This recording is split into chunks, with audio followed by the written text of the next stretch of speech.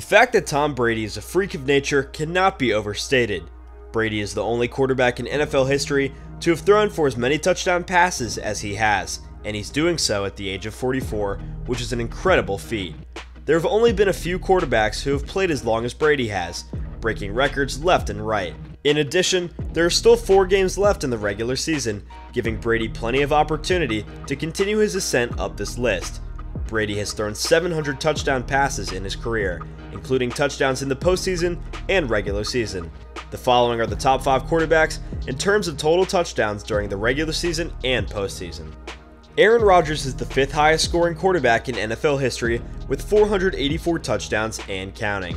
While Aaron Rodgers has established himself as one of the most talented quarterbacks in the entire NFL, he still has a long way to go before catching up with the leaders on this list, which includes Tom Brady. Rodgers presently has 439 touchdown passes in the regular season, a total that is surely going to rise over the rest of his career. If I had to pick a winner today, Aaron Rodgers would be my choice. Some claim that he has weapons. I guess MVS catches a 50-yard touchdown pass once every few weeks, which is true.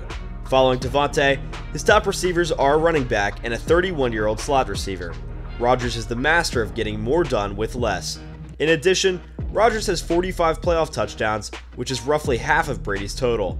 If the Packers make the playoffs, which is almost a foregone conclusion, he will be able to close the gap on Brady's stats substantially. Both players are well known for being touchdown machines.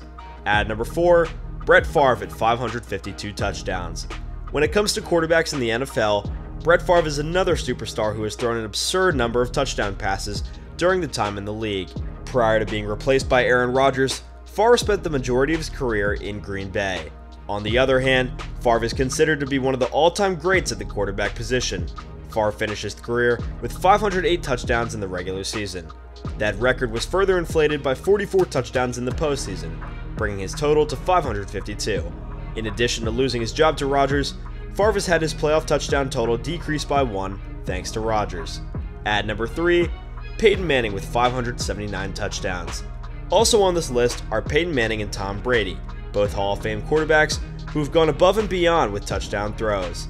He played the majority of his football career with the Indianapolis Colts before concluding it with the Denver Broncos in his last seasons.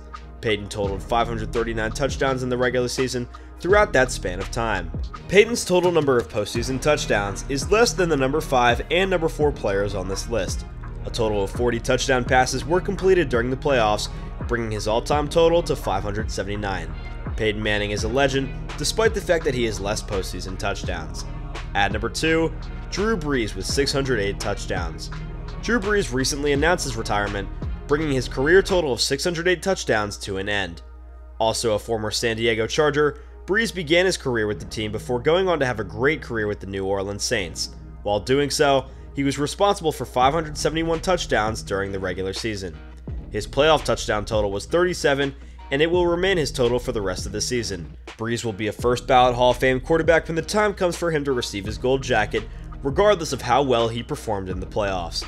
And at number 1, with a total of 700 touchdowns, is Tom Brady.